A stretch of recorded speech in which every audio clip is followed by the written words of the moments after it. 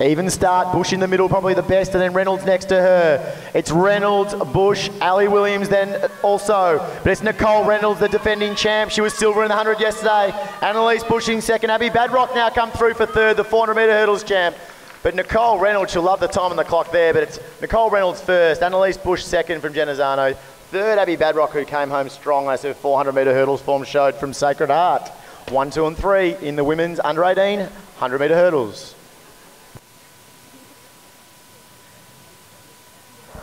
Even start, Zara Kecker on the outside, over to shuffle to hurdle 1.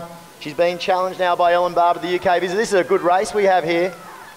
As we said, Zara Kecker, very prominent triple and long jumper under Alwyn Jones at Essendon. She's going to take the lead here. Ellen Barber in second. So Zara Kecker first, 15:45. Second, Ellen Barber, who is the UK, as we said, the UK All Schools heptathlon champion. So welcome, Ellen, and congratulations. Next event on the track will be the under 18 100-metre hurdles. So away now in this combined under 18 and under 20 women's 400-metre hurdle final. And we see our under 20 competitor Zara Kecker on the outside getting off to a very strong start there. Going well on her inside too, the runner from Sacred Heart in Abby Badrock. And starting to move nicely through the inside now is Greta Miller, the runner from Loyola College. Just moving up to the shoulder of Kate Bolter, the runner from Strathcona.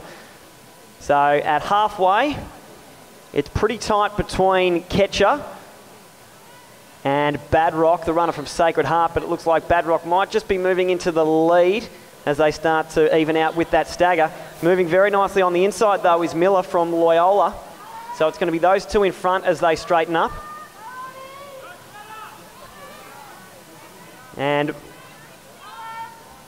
Badrock it is, just with her nose in front as she approaches the final hurdle, but doing it beautifully. Just moves a few strides clear with a beautiful clearance of that final hurdle, and she's going to take it out in 65.27 from Miller from Loyola and the runner from Strathcona and Kate Bolter. Zara Kecker coming through in fourth place outright to take the under 20 championship.